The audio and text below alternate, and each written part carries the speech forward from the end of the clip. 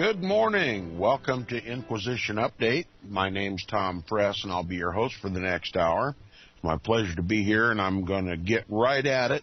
We're reading and discussing the book, The Papacy and the Civil Power, by Secretary of the U.S. Navy, Richard Wigginton Thompson. And last time on the program, we talked about the Papacy, rather Pope Pius IX, and his issuance of the encyclical and syllabus of error of 1864, which damned our popular form of government, that is, a government of, by, and for the people, and insisted, Pope Pius IX, Pio Nino, as he's called by Roman Catholics, Pio Nino insisted that the only legitimate government is a government of, by, and for God. Okay, well, you don't have a problem with that? Well, it only becomes a problem when Pio Nino stood up and said that he was the representative of God on earth and that no government in the world is legitimate unless he has divine right authority over that government. Okay.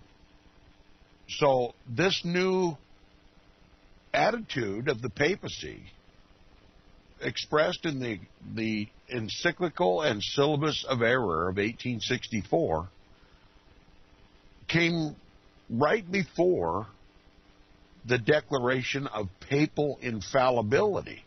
I mean, after all, if Pio Nino was the replacement of the Son of God on earth, certainly he should demonstrate some divine capability or some holier-than-thou power, some divine power, right? Well, simply by reaching into his magic bag of tricks, he pulled out what we now know today as papal infallibility. And we know, if we understand the Scriptures, the human heart is desperately wicked, and who can know it? But Pio Nino somehow managed to transcend humanity and become a god on this earth simply by declaring himself infallible. And with the syllabus of error in one hand and papal infallibility in the other, he declared that the popular government of the United States, in so many words, he declared that that government is apostate, it is heretical, it is rebellion, it is a pestilential error on the earth, and it needs to come under the subjection, the total submission of the divine right king to rule the earth, the Pope of Rome. Now, all of this wasn't expressed in such clear terms in the encyclical and syllabus of error, but it became the responsibility of the Roman Catholic hierarchy of this country to read the syllabus of error, understand its inherent meaning, and then gingerly express those sentiments to the American Roman Catholics. And part of that effort was taken up by the official Roman Catholic publication at the time, one of the most authoritarian and highly respected Roman Catholic publications, called The Catholic World. And it was in the Catholic world that the Roman Catholics of this country first learned that it was the responsibility of every Roman Catholic to obey the Pope over the state on pain of sin, that the Pope was their true king, and that the government of the United States was the Pope's servant. And the government and the people must obey the Pope as if he were God himself on the earth. Now, that's how it came down to the Americans, of the American Roman Catholics, what was the true meaning of the encyclical and syllabus of error, coupled with the declaration of papal infallibility. the Pope was, as it were, God on earth, and that the government of the United States, which was fashioned under Protestant tendencies, was heretical and must be overthrown. And what we have right here established in the country is a shadow government. This is the beginning of a shadow government. On the one hand, we have a government of, by, and for the people, and living side by side in plain, broad daylight is another government that is of, by, and for the Pope, whom I call the biblical Antichrist, the biblical and historical Antichrist. Now, beginning a paragraph or two back for continuity, speaking of this article in the Catholic World, where it was stated that obedience must be given to the Pope, the representative of God on earth, on pain of sin. It says, these are not loose and idle sayings, nor are they expressed by ignorant and irresponsible men. The Catholic World is edited with great ability and possesses very high literary merit. It is issued from the Catholic Publication House in New York, manifestly with episcopal sanction. In other words, this magazine, this newspaper, this periodical, this Roman Catholic magazine, the Catholic World, is backed by the Roman Catholic Church. It's an official Roman Catholic publication in this country. Now it says, and when such a publication, such as the Catholic World, with such high endorsement, solemnly and under all its responsibilities announces it as the doctrine of the Roman Catholic Church that disobedience to the orders of the Pope is sin against God, what should interest the American people more than to inquire whether it is contemplated or is even possible that any of these orders should be directed against or shall threaten the existence of any of the principles entered into the structure of their own government? R.W. Thompson is telling us what we need to look at is, how does this decree by the Pope that failure to obey his orders is sin, how does that affect our government? Remembering that Roman Catholics, although they be a minority at this period of time in our country, what influence could these Roman Catholics have on our government, which the Pope has openly said is heretical, a pestilential error? We've got raising up within the country Americans who are not truly Americans. They're papists. They must obey the Pope. And if the Pope has a problem with our form of government, then certainly common sense dictates that Roman Catholics, if they're obedient to their Pope, are going to overthrow our government. That's exactly what has happened. Now it says, as the prosecution of this inquiry progresses, much will appear well calculated to startle those whose avocations lead them into other fields of thought and investigation. In other words, this is going to be a study and an investigation that is broad in scope. And this book covers the scope of this investigation as to what do these Roman Catholics, what threat do they pose to our popular form of government in this country. Now, beginning where we left off yesterday, it says, in the light of the teachings thus far announced, and of the further fact that the Pope's infallibility is now almost universally recognized in the United States, either by open approval or silent acquiescence. Silent acquiescence. In other words, the Protestants aren't beating down the doors of Washington, D.C. and kicking the papists out of the government. They just silently acquiesce. I mean, after all, we don't want to have a controversy with Catholics. They're Christians too, aren't they? Aren't they? Silent acquiescence, just like we see today. He says, in the light of the teachings thus far announced and of the further fact that the Pope's infallibility is almost universally recognized in the United States, either by open approval or silent acquiescence, there's no other logical conclusion than that the papal hierarchy in this country entertain the desire to make our government and laws conform to the laws of God, as they shall be interpreted and announced by the Pope. They profess to have been appointed to this mission by Almighty God and stimulated by the zeal endured by this conviction, the honesty of which there is no occasion to impeach, are undoubtedly arming themselves for the work with all the weapons which can be drawn from the pontifical armory.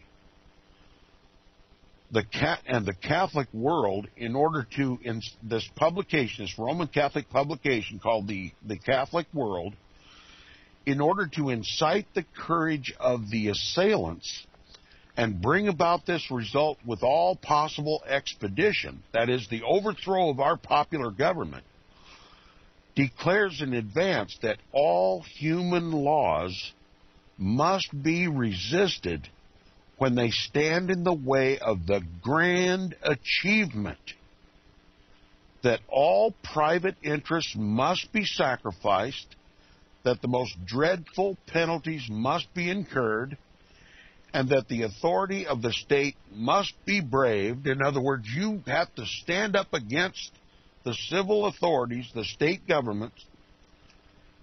Human affections must be disregarded. Life must be sacrificed when loyalty to the truth and to the will of God, that is the Pope, requires it. As the truth shall be declared and the will of God shall be announced by the infallible and unerring Pope. What this is a call to arms.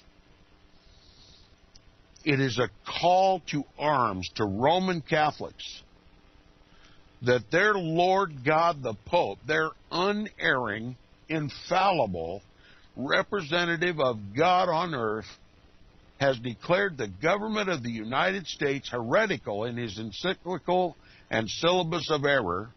He has decreed himself to be infallible in faith and morals, and he says that obedience to his orders is required on pain of sin. And common sense dictates that if this representative of God on earth has a problem with the free, and I use the term liberally, Protestant form of government, then it is their duty to God and to his representative, the Pope, to overthrow that government and bring it into subjection and submission to the will of the Pope. I hope I've made this clear. This first chapter, which we've just concluded, forms the foundation for the rest of the entirety of this book. And the rest of the book is dedicated to bringing up more understanding and more meaning to the tenets that were laid down in the first chapter. It's the foundation for the rest of this book. And I'm sure that if you'll be a regular listener during the reading and discussion of this book, you'll agree that this is one of the most important books ever written by an American author in this country.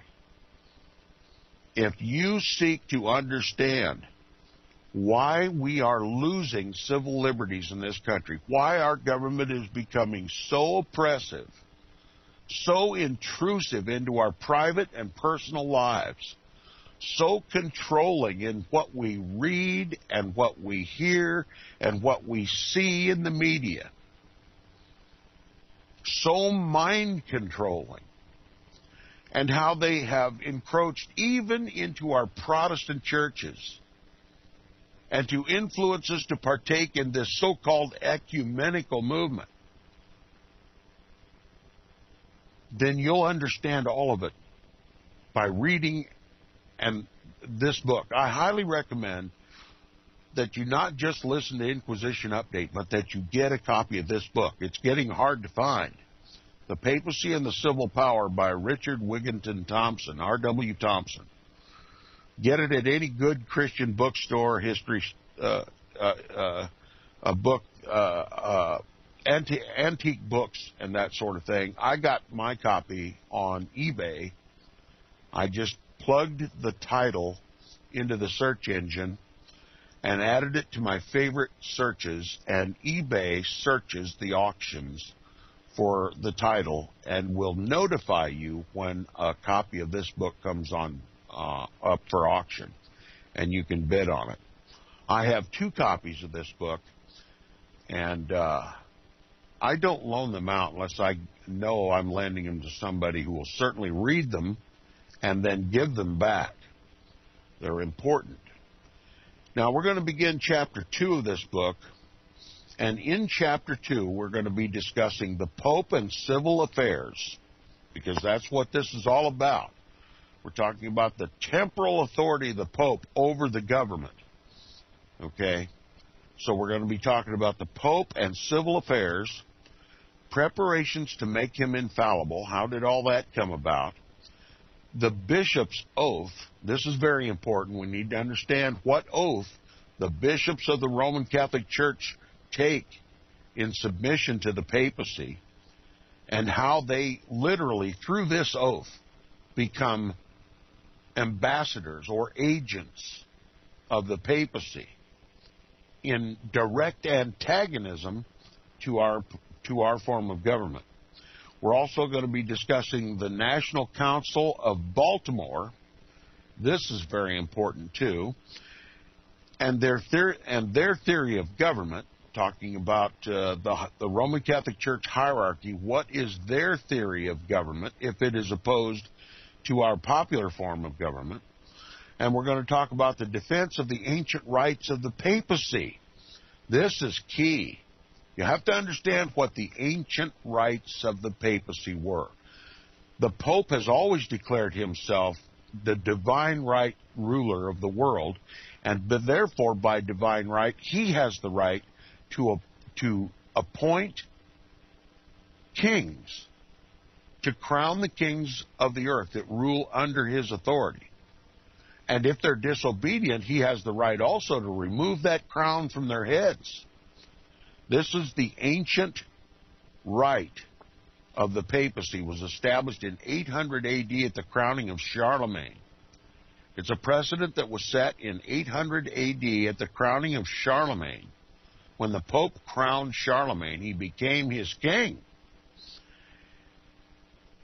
That is the ancient right of the papacy, which the Roman Catholics were committed to restore here in Protestant America. Now, we're going to talk about the arraignment of Protestantism as infidelity and a failure. That's how Rome sees the Protestant Reformation. Infidelity and failure, rebellion. Okay? Then we're going to talk about popular and monarchical government. We're going to juxtapose our form of government based on Protestant principles and the monarchical form of government as established by the ancient papacy. Monarchy, top-down government. On the one hand, on our form of government, the people are at the top. In the papal form of government, the Pope is at the top, the people are at the bottom. It's important that we understand the difference between popular and monarchical government. We're also going to talk about Protestant toleration necessary to popular government. All right, the author begins, Chapter 2, page 40, if you're following along. It has come to be an axiom among all the advocates of free government that is our form of government, that, quote, error ceases to be dangerous when reason is left free to combat it, unquote. Let me read it again. Error ceases to be dangerous when reason is left free to combat it. All right, so let's ruminate on that a little bit. If reason is forbidden, then there's no way to combat error. It's important to understand that in our popular form of government, it is government of, by, and for the people. The people reason what is the best laws to govern our people, to maintain national sovereignty, to maintain the rights of the people, so that the people may live free and responsible lives.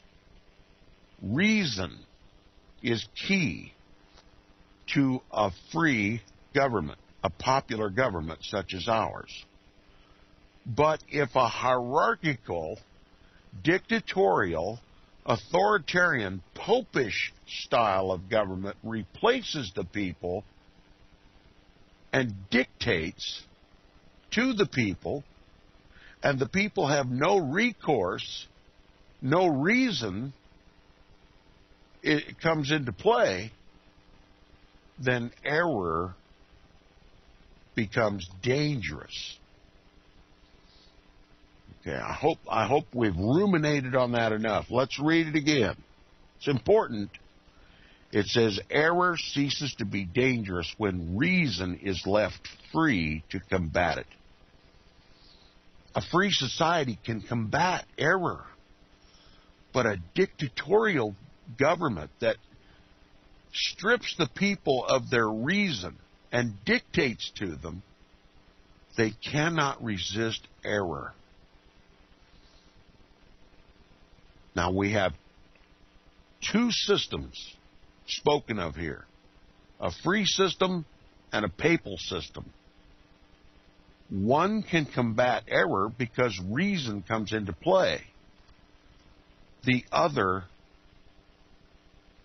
is marked by error because it can't be questioned. That's the papal form of government. Now, the author continues, he says, but those who support the cause of imperialism, that is, the papal system, maintain the opposite of this, that the public mind and conscience are enlightened only in proportion as they are submissive to some superior governing power sufficiently strong to hold them in obedience.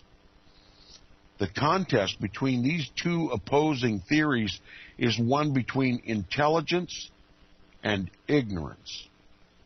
In the one case, society is recognized as being entitled to govern itself by laws of its own enacting, in other words, by reason, founded upon its own will.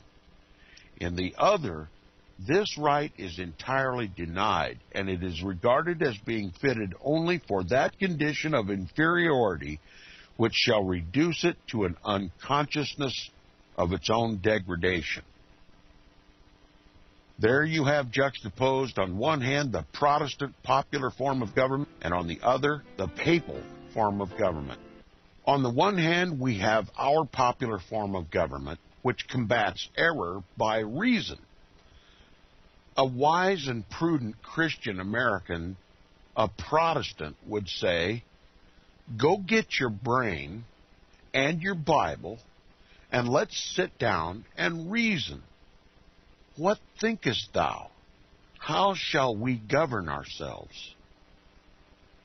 Then, on the other hand, the second form of government, the shadow government, the papal system, says, check your brain and your Bible at the door, come in and sit down and listen, and we will govern you.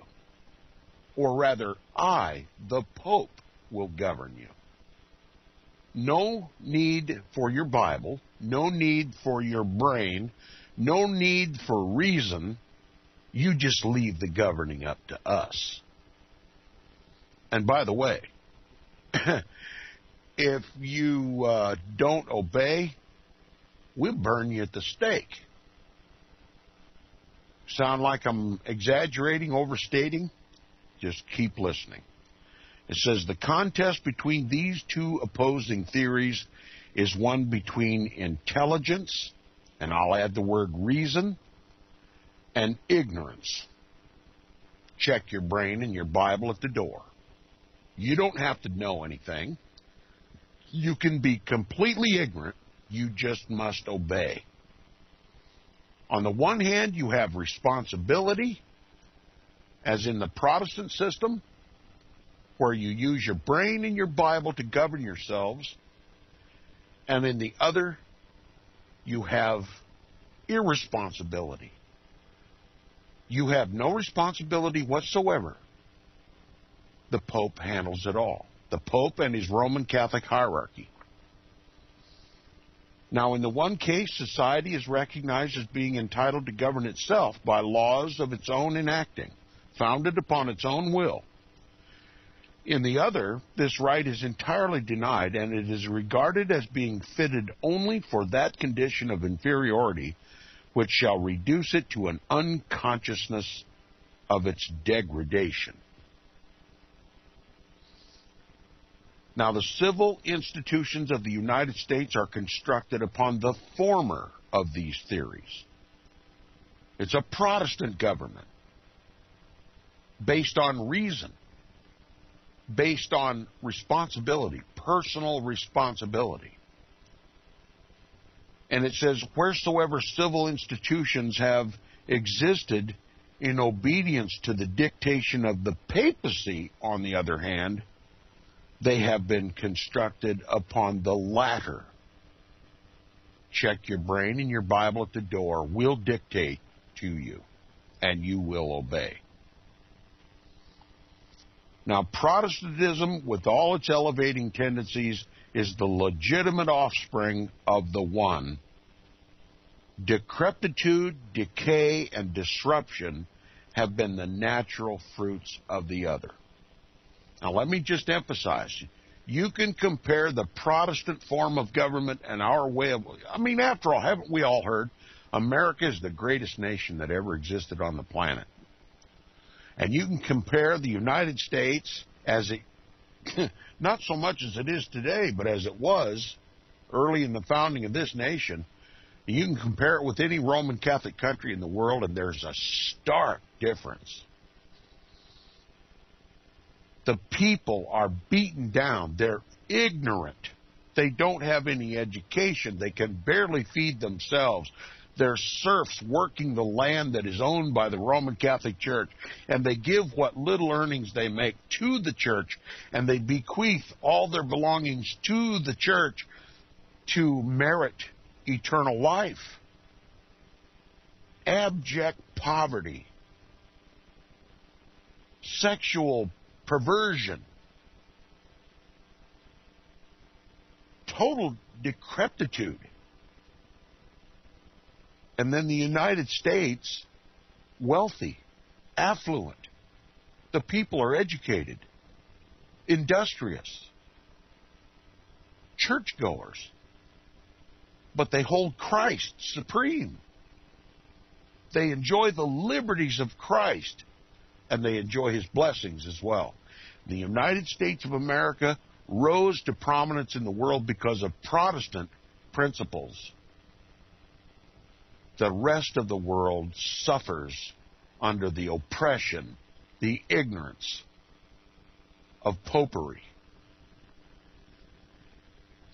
Now it says these considerations must be kept in mind in examining the claims now set up in behalf of the papacy, in order that we may have a clear view of what we are required to surrender, and under the character of the millennial, and understand the character of the millennial feast to which we are invited.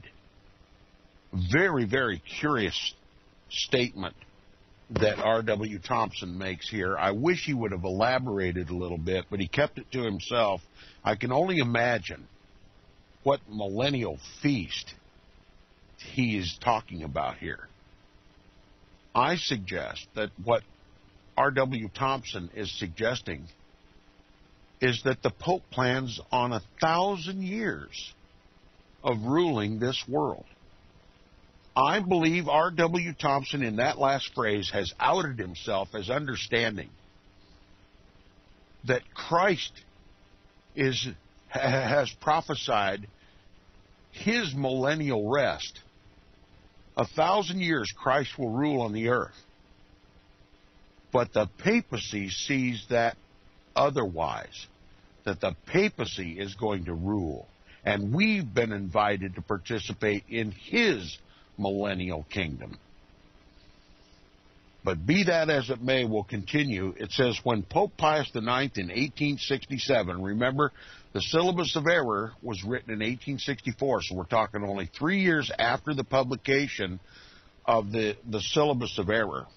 It says, when Pope Pius IX in 1867 convened all the prelates of the Catholic world in Rome to witness the ceremony of the canonization of saints, to which their presence was not at all necessary, and assigned as one of the reasons for the convocation, quote, the extreme peril which threatens civil and, above all, sacred things, thoughtful men, as well Roman Catholic laymen as Protestants, wondered why so much expense should be incurred and so much labor performed for an object which could of itself confer no good upon Christianity or the Church.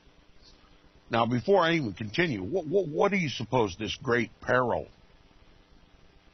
was that was threatening all civil and religious things?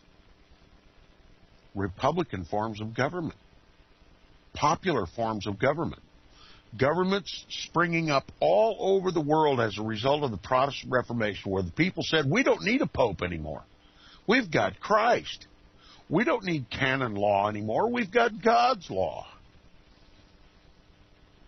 And we don't need a divine right king that's been crowned by the Pope. We can elect our own king and form our own governments under the leading and teaching of the Holy Spirit and our Bibles and our brains and reason. Such was the government of the United States of America. And that is the peril, the extreme peril, that threatened the civil and religious things of the papacy.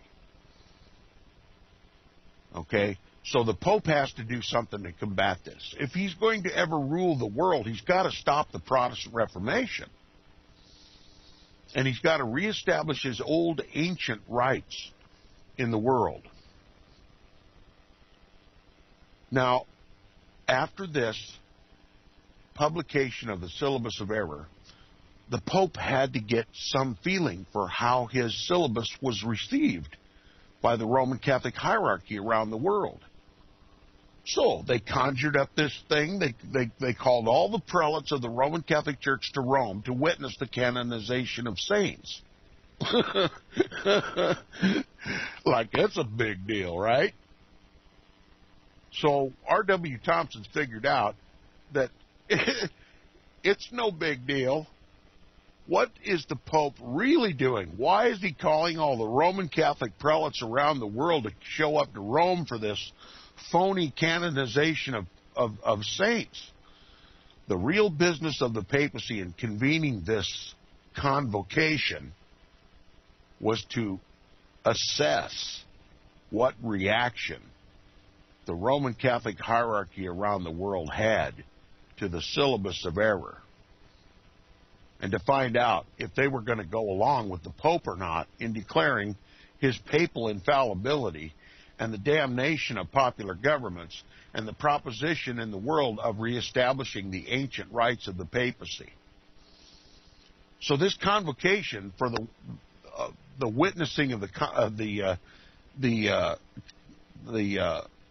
canonization of saints is just a pretense. It all has a more vital purpose for the papacy.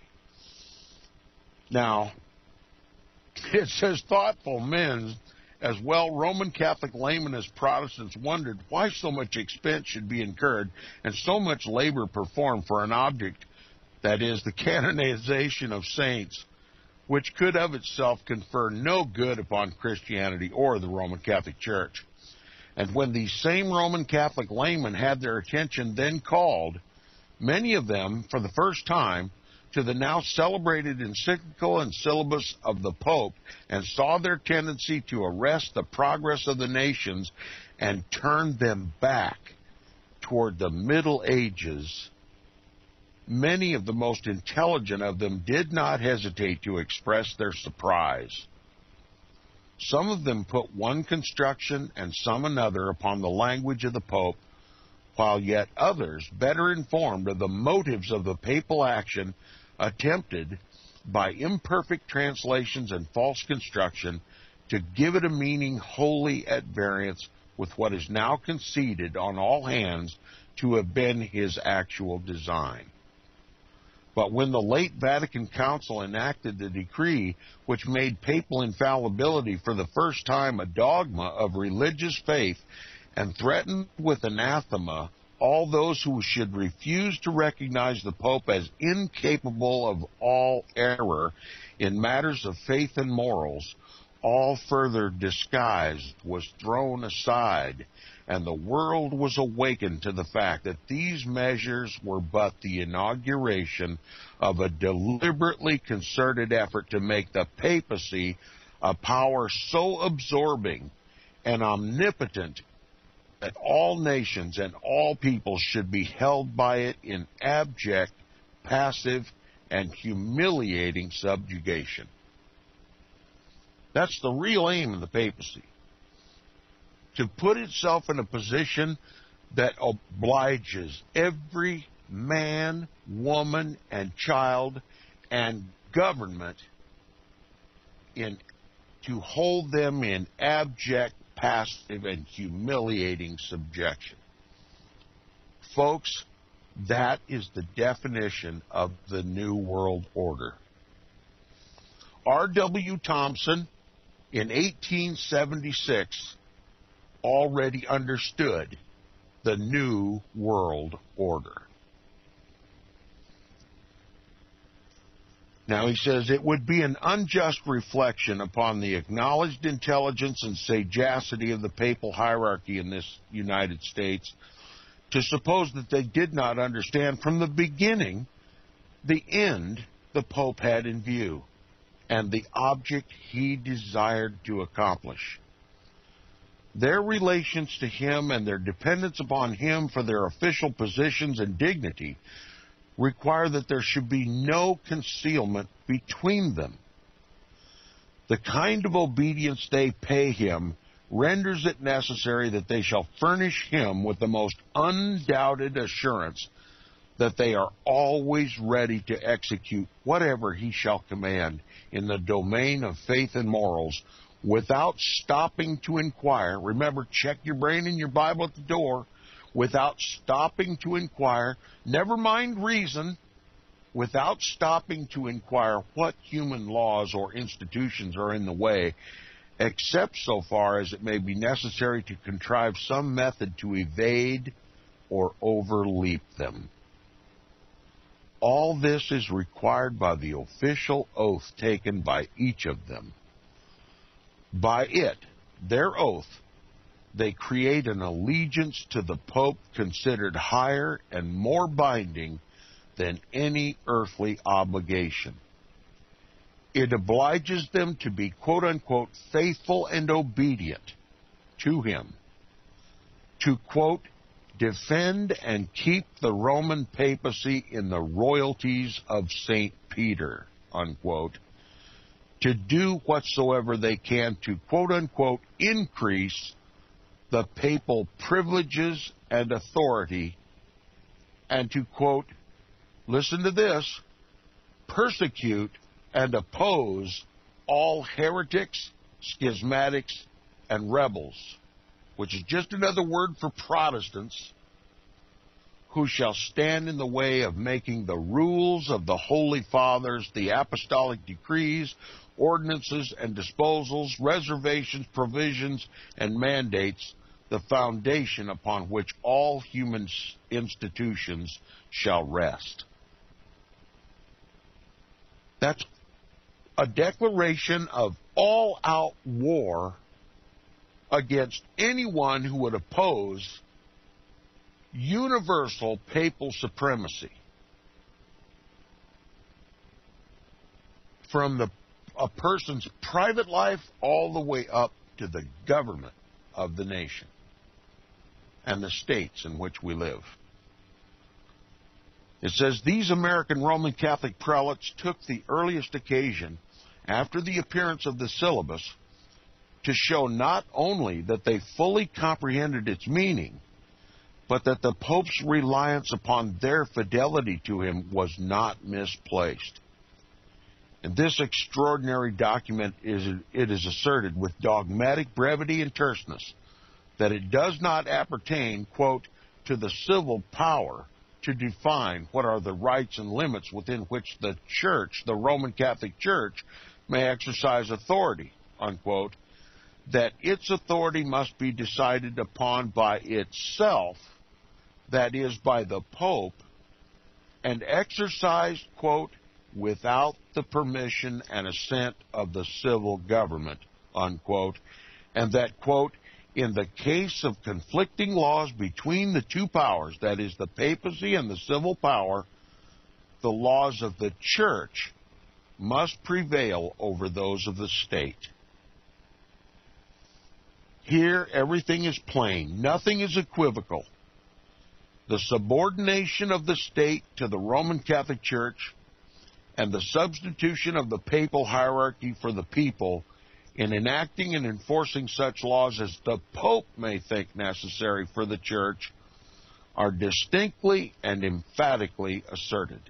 There's no room for misconstruction of the language, and it must be observed that the Pope is speaking alone of civil rights and limits and the authority which the Church may exercise in reference to them, that is, over the class of temporalities, holding the Church to be in these respects above the state and having the right as its superior over the state, to command and to enforce obedience. That means the Roman Catholic Church, the Roman Catholic hierarchy, the papacy can make the civil government obey. And the author continues, he says it requires but a moderate share of intelligence. In other words, if you've got the brains of a burlap sack, you ought to be able to understand the implications of what was written in that syllabus.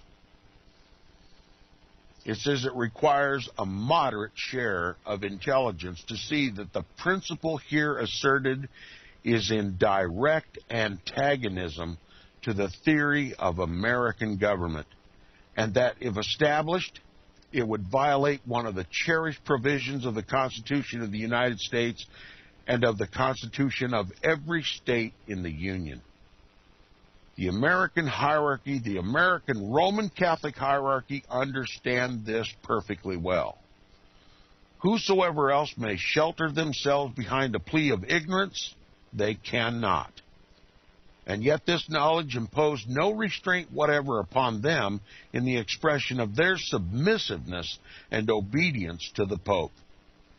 They considered themselves as owing their first and highest allegiance to him as the representative of the royalties of St. Peter, and did not hesitate to avow it. Of all this, they have themselves furnished the most satisfactory evidence. These Roman Catholic hierarchy in this country, much more so today than even in 1876 when this book was written, owe their first loyalty to the Pope as the representative of God on earth.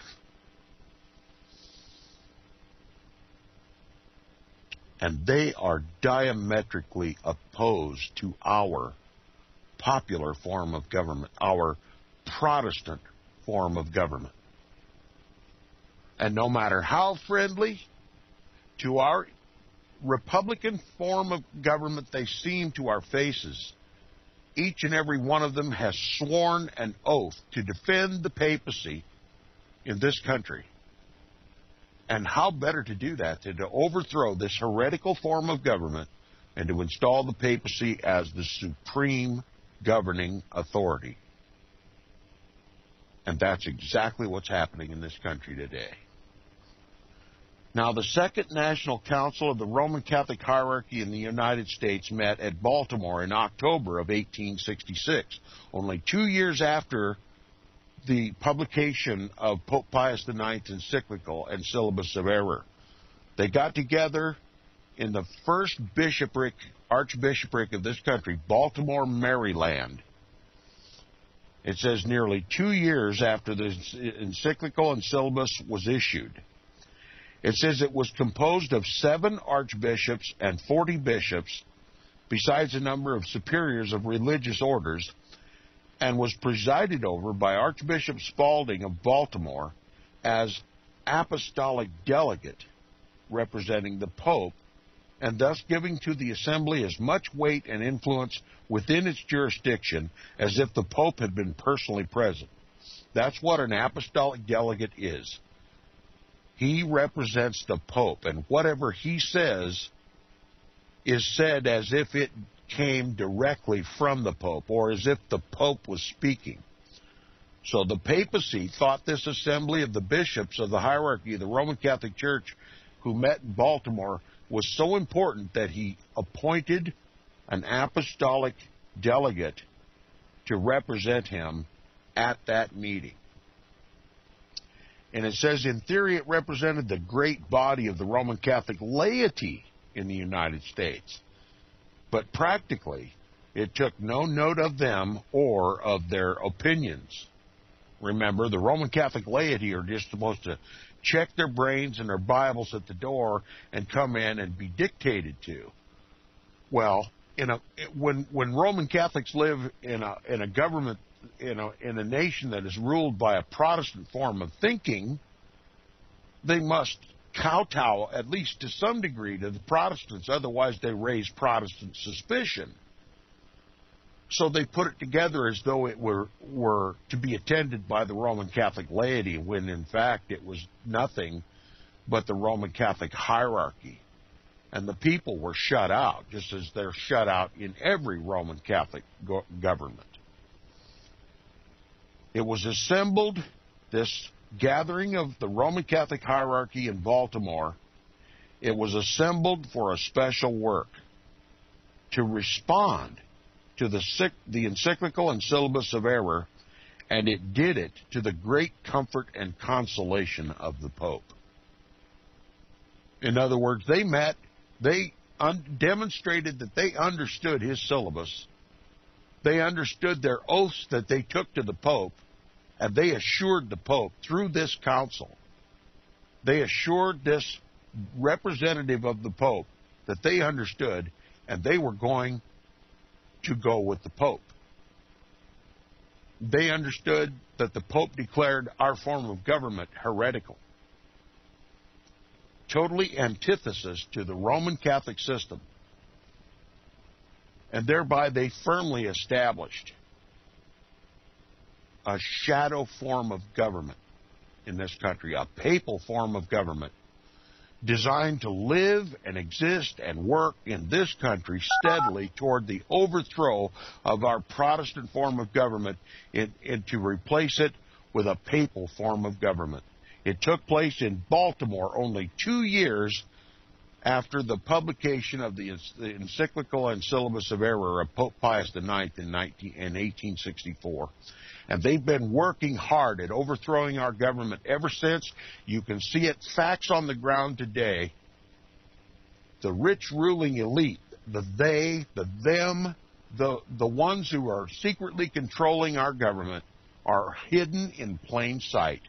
Every Roman Catholic bishop and archbishop, priest, and laity in this country helping the Pope overthrow our Protestant government. We'll talk about it next time on Inquisition Update.